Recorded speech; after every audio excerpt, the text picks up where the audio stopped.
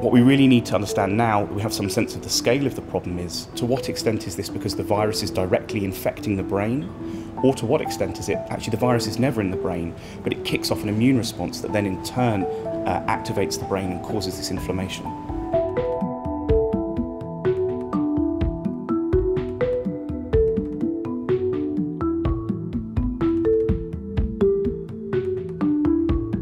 This large white area here and here, you can see it's affecting both sides as well. There's inflammation of the brain, and not just that, it's areas where the brain is dying.